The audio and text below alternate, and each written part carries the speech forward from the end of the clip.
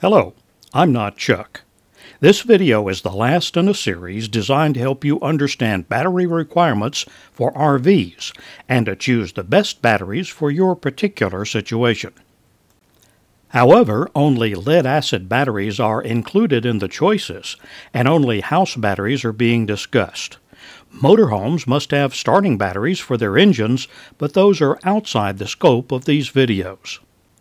All classes of motorhomes can benefit from house batteries. Likewise, travel trailers of all sizes often have house batteries. Vans built for camping or full-time living often start without house batteries, but soon have them added. Regardless of size or configuration, all RVs have similar electrical requirements and equipment. That is because all people have similar needs and wants for the creature comforts that electricity can supply. And as the electrical equipment proliferates, RVers want more and more power storage that is best provided by batteries, and most often they are lead-acid batteries. Maybe you remember from an earlier video that lead-acid batteries come in 3 different intended uses and 3 different technologies, and not all of them are suited for use as a house battery. SLI batteries are designed and built to supply large surges of power to start vehicle engines. They are quickly damaged by deep discharges. True deep cycle batteries don't have a lot of surge capacity. Instead, they are designed to provide lower levels of power over longer periods of time. Dual-purpose batteries are somewhere in between, moderate surge capacity and some tolerance for deeper discharging. Like most dual-purpose designs, they are compromises and don't excel at either purpose. SLI batteries are very poor performers as RV house batteries and are never a good choice. Dual-purpose batteries can be used, but require very careful use to avoid being quickly ruined. So for most RVers, true deep-cycle designs are the only practical choice, and that is what this video assumes. The main purpose of this video is to look at the 3 primary technologies used in deep-cycle lead-acid battery design, and enable you to choose the one that best suits your needs and preferences. Let's briefly review lead-acid battery construction.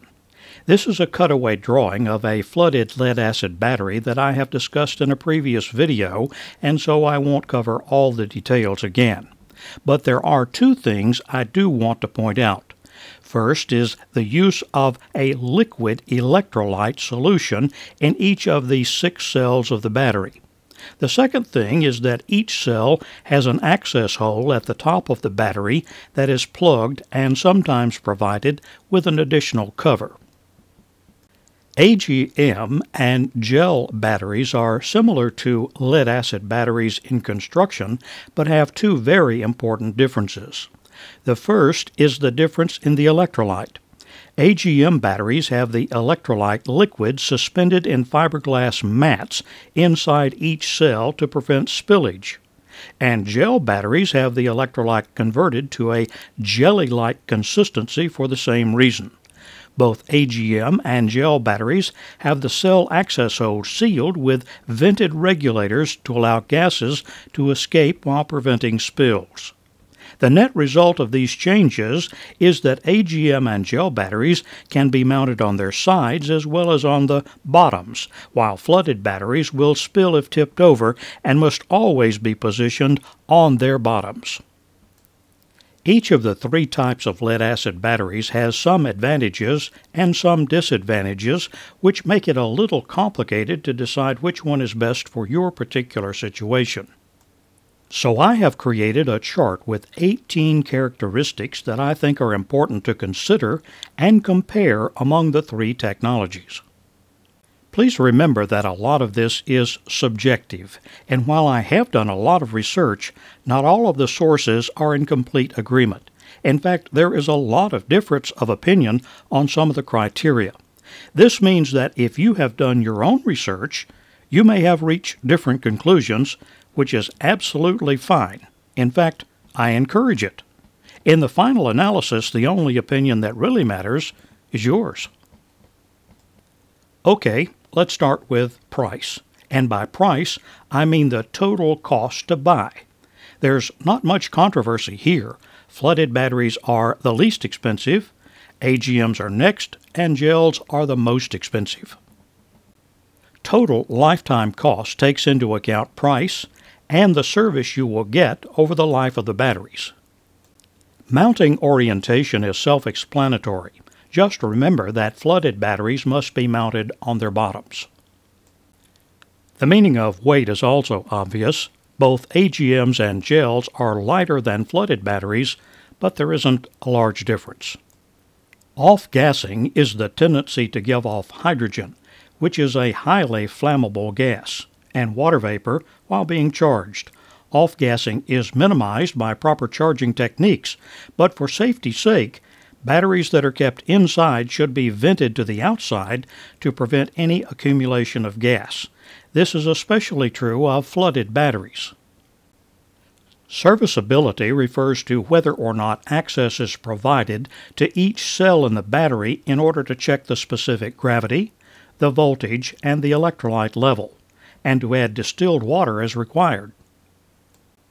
One of the main causes of lead-acid battery failure is overcharging and should be avoided. Flooded batteries cannot be recharged as quickly as AGMs or gels. Service life refers to how long you may expect to continue to use the battery and assumes that the battery will be used and maintained properly. Both AGMs and gels can deliver higher short bursts of power than flooded batteries. If your batteries will be kept in cold conditions, AGMs will perform better. On the other hand, if your batteries will be kept in hot conditions, AGMs will not do as well. This criterion is sometimes called power density and can be very important if space for your batteries is limited. Cycle life is the number of discharge and recharge cycles that a properly used battery can be expected to provide over time. Sulfation is the accumulation of lead sulfate crystals on battery plates and is to be avoided as much as possible. Self-discharge is the tendency for a battery to lose charge even when it is not under a load. Dry-out tendency refers to a loss of water from the electrolyte. Flooded battery cells are the worst, but because they are accessible, distilled water can be added as needed. Over-discharge is another major cause for lead-acid battery failure and is to be avoided as much as possible. All right, there are the pros and cons of flooded, AGM, and gel lead-acid batteries. What's your choice? And maybe you have made a decision. If so, good for you. So you want more of my opinions? Well, here goes. Just forget about gels. Pick AGMs if your batteries can't be placed on their bottoms and must be kept inside without venting. If you will do the small amount of regular maintenance required, buy flooded batteries. Otherwise, just get AGMs. And here's one more piece of advice from me to you. Get a data sheet for every battery that you are considering buying. Study and compare the data sheets. It's the only way to know what you're getting for your money. That's it for this video. If you liked it or if you learned something, please give it a thumbs up. Click the bell icon to be notified of new videos, and most of all, please subscribe. Oh, and don't forget, I'm not Chuck.